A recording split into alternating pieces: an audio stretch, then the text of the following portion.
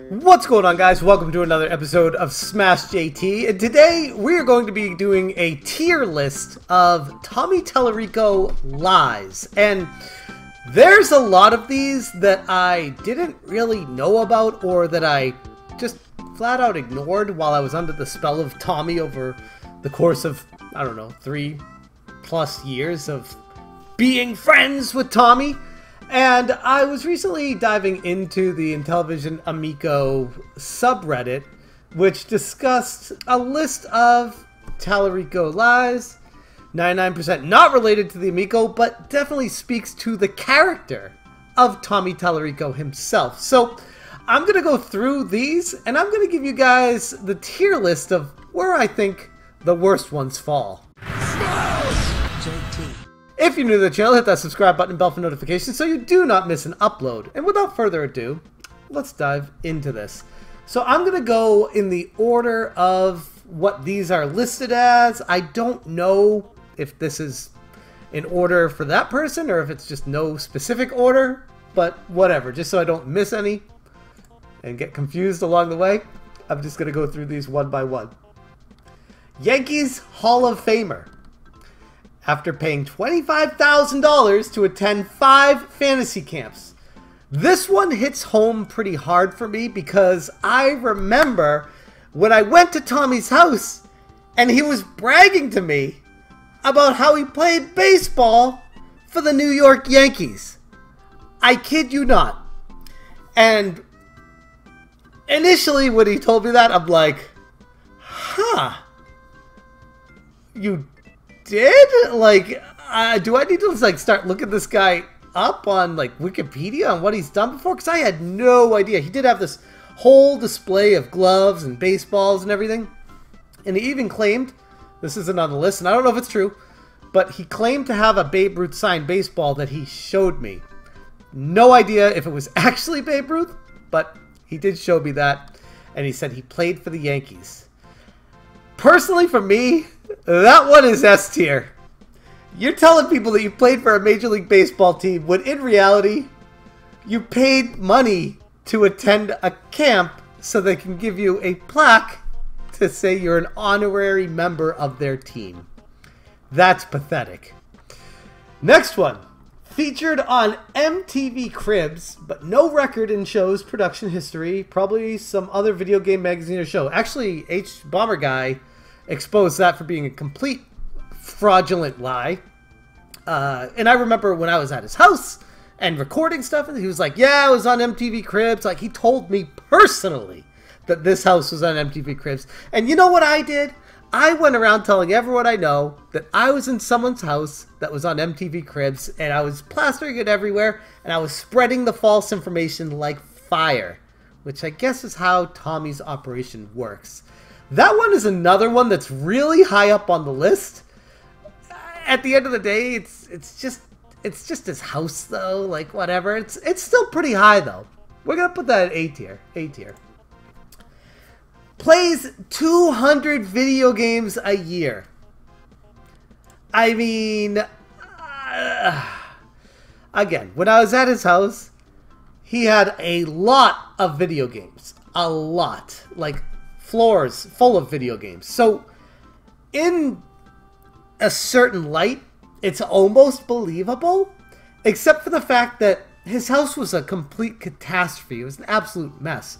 And he's always on the road for Video Games Live. So, I don't know, maybe you could pop a game in and play it for 10 seconds. I don't know if that really counts as playing 200 games a year, but, oh, whatever. We'll put that on the D list because I don't think that's a huge lie or huge deal.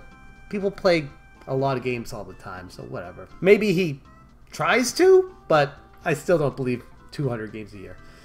First American to work on the Sonic franchise.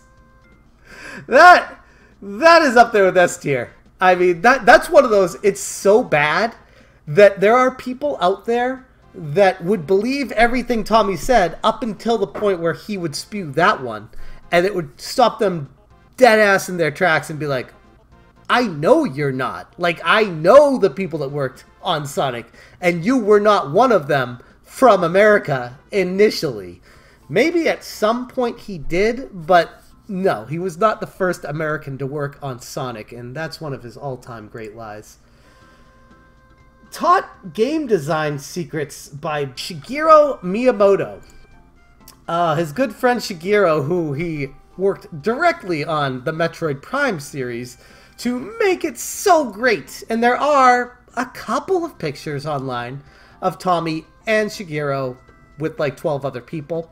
There might be one of just him and Shigeru, but the way it's presented to us looks like Shigeru doesn't know who the guy is. He's just there to take a celebrity picture with him. And that's one of those that Tommy peddled to me of like, oh, I know, I'm friends with Shigeru Miyamoto. Like, me and him go way back. Like, no, you don't, bro. You've met him like once, and you got a bunch of pictures taken with him. That doesn't make you best friends. But Tommy's definition of a friend is quite variable, as we've seen.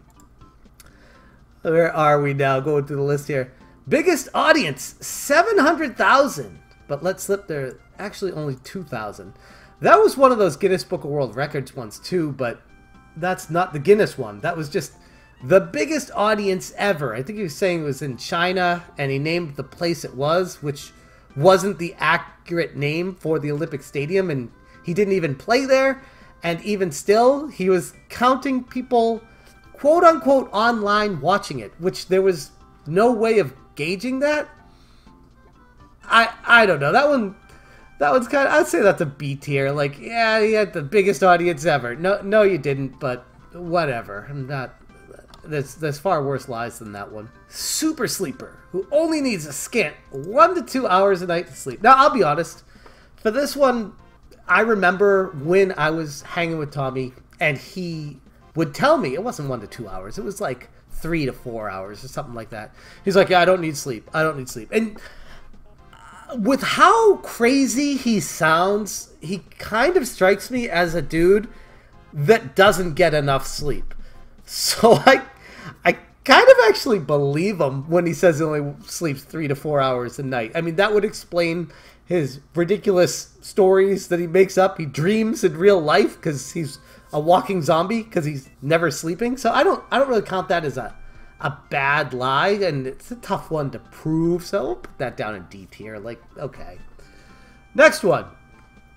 Worked on all the music, design, gameplay for all the 40-plus some Amico launch games during the time when he was posting all day on Atari Age, which we know now is not true and has been proven by multiple videos that it's stock music that he didn't give credit to. For Astro Smash and for Shark Shark, it's not his music, and it's stock music. So, yeah, no, he did not work on all the music on Intellivision Amico. But one of the frustrations I had was he was building himself up so high with the personality of who he was, and then using that as a focal point and the selling point for the Intellivision Amico. And at the end of the day, people were drawn to, oh, wow, he's making all the music for this. And he's not. In fact, I haven't seen any proof of him making any music for any of the games on the Intellivision Amico. So, deceiving the investors on that one, we'll put that at the A tier. That's a pretty egregious one. Most games worked on where he would inflate the count for each platform as a separate game. I.e., if Color a Dinosaur was a multi-platform release on the NES, Game Boy, Master System, Genesis, he would count that as 4 separate games. I don't know, not the biggest deal of a lie, because I could see how he could explain that away on working on the way a new system would function and what you could work with and stuff like that. That's B or C tier. We'll put that at C tier. Gave himself a bunch of highly specific, paid for, questionably counted records, acting as one of the expert consultants for the 2017 print edition of the video game records for Guinness, which another one that was proved as a blatant flat-out lie by H. Bomber Guy, which I've since heard that Guinness has rescinded the records they gave him when he got caught lying about it, which is completely embarrassing. I'm embarrassed myself when I was at his house and he was showing me. They were just laid out on the floor. And I remember saying in my video, like, he had so many Guinness records, he didn't even have the wall space for them. They were just laid out on the floor. they were stacked on top of each other specifically so I couldn't read them. That they were literally the duplicate record, one of the other, just like different years. It wasn't like, oh, this is a separate Guinness record for something else and something for some. And on top of that, they were never actual Guinness World Records. They were paid for by Tommy just to say that he has them, which speaks a lot to his character. That one, that's an S tier. That is absolutely ludicrous. First musician to legitimize real music to video game beyond bleeps, which I guess that one goes with the Prince of Persia that I was talking about, where it was like the Prince of Persia was beep beep, toot toot, and then he actually instituted the sound effects and the music beyond that. Like, no, he didn't. Another one that was actually disproved with beyond a shadow of a doubt. He was not the one that did that. And that's a pretty egregious one. We'll put the beep beep toot toot one right there. I was happy to find that image of a clown in a clown car. It's a very fitting image for this. Biggest music production studio in video games. Not sure how, since neither the studio nor he has no listed credits for in the last 20 years. And I can speak to that as well. He didn't really have much of a studio at all. Unless it was in a separate building that he just failed to tell me about. It looked like it was just like the third floor of his house and like a corner of one of the rooms. It wasn't like a mass. This is not his. This is an image, stock image I found online of what an actual studio looks like. And I don't think that's that big of a lie because I didn't really hear that one. But since this is on Reddit, I will trust it to be true that he did say that. And if that's the case, that's a pretty decent one. I just put it B tier because I'm like, I personally didn't hear that one, but okay. Claims Sean Astin, Ellen, and Jessica Alba endorsed the Amico. Not necessarily. At least I didn't hear that. What happened was, at least what he told me, was that he was going to get this on Ellen, that they were working on a deal with them to bring this to Ellen, and when they did that, it was going to blow everyone's minds. And Ellen, he kept saying Ellen. For the Intellivision Amico, he also said it was going to be in Bed Bath Beyond and all these other stores, which doesn't even exist anymore. But being on Ellen, it's a pretty big deal. And seeing as he never even so much as far as I can confirm, talked to her or anyone related to the show about it, I'd say that's an A tier. That's an A tier lie about the Amico. Again, not all these are directly related to the Amico, but that one, that's a good one. Photoshopped his studio logo onto celebrities' blank shirts as proof of sightings. Yes, he did. Personally, he would send these, he'd text these to me. I thought it was just like a joke between like him and like a few of the cult members and stuff like that. Like, oh, hey, like, look at this. Isn't this funny? But then I found some of them finding their way onto the webpage, or not the Amico webpage, but on his Facebook page, and the whole wouldn't it be something thing. It wasn't a flat out look, they're wearing this, but to someone casually browsing, they could easily mistake it as, oh, Intellivision does have that person as their signed endorser. I found Pat wearing one here, which I thought was classic. That was a pretty good one. We'll put that A tier. That's an A tier one. Claims to have created infamous sounds like Roblox oof sound, or music for a bunch of games when others are credited, but he seems to take credit for anyone else on the project who has 10 degrees of separation from him. Another lie that was found by H Bomber Guy in his insanely great oof expose video. And while Tommy was embroiled in a lawsuit claiming the oof sound could not be played without him, it was discovered that it wasn't even him doing it. It was his recording studio that he was taking full credit for. That one is easily an S tier. Steals local small-time Emmy win credit from his TV co-host, for a project he had nothing to do with. Alright, so we got Electronic Playground here and his quote-unquote friend that Victor Lucas, that he would do those episodes with, that he potentially stole an Emmy from with that. Again, that's one that I'm not too familiar with. I can't speak for it, but if that's the case, that's pretty downright scummy. The weird thing about it is Tommy would still speak about Victor Lucas like they're still buddies. So if he did do that to him, I'm not sure why Victor is cool with him about that. So I don't know. I can't verify this one. I'm going to put it, if it is the case, I'm going to put it as B tier though. Lifetime Achievements Award from his own self-created organization, The Gang. The Game Audio Network Guild.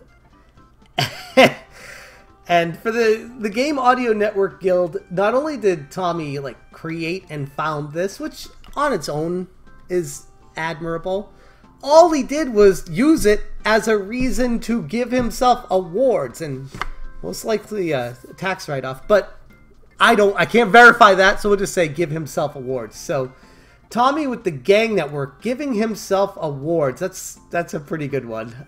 We'll put that at A tier. Something funny I found online while I was researching this.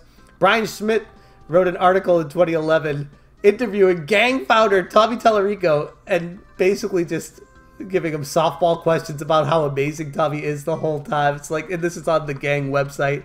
I'm like, talk about giving yourself a massage. Holy crap, the ego on this guy is, I mean, as we know, it's not a shock, but still impressive. Stole grant money from Bavaria for a self-admitted, non-existent karma engine, but this might be more of Hans' crime. I mean, maybe. I think Hans worked hand in hand with Tommy. I think that's the whole reason that Hans was a part of the company, and now he's no longer anywhere to be found. But Tommy was the one pushing the karma engine the entire time. So that is Tommy's lie, and it's a big deal because they stole a lot of taxpayer money from Bavaria in Germany for a non-existent console. That's going to the S tier. And finally, I skipped over one. Oh, number 7, longest running touring concert. So this one, I haven't like done the math on this. I believe H-Bomber exposed this one as well for Video Games Live being the longest running touring concert. I mean, I don't know. That's a B tier. I'm not going to try to verify that. I'm going to assume, again, that Reddit is right, that there are other ones longer. But I do know Video Games Live has been going on for a while. So, whatever. Not the craziest lie, and he's definitely had worse. So, there you have the Tommy Tallarico tier list of lies. And I don't know, I created this, I built all of these I got all these images and stuff like that to put it together because I thought it'd be interesting to put them on a tier list, see where they fall, and just have pictures for the lies and be able to process this better. Because I see there's a lot of people out there that still don't get it about who Tommy is as a person and just want to ignore it. Like, just want to just pretend like everything's fine when, no, he's a complete narcissist that's fully self-indulgent of himself, that's a pathological liar.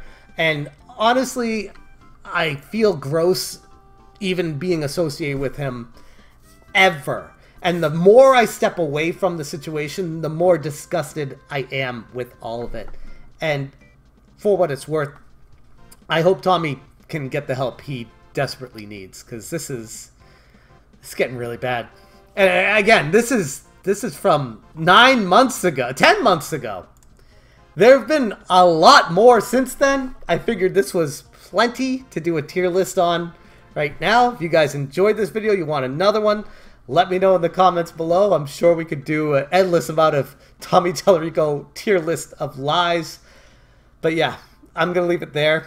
And let me know if I missed any. Thank you guys so much for watching. And as always, you stay smashing. Smash the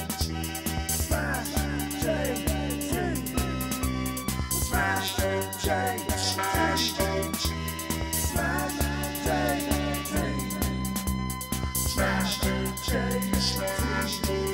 J.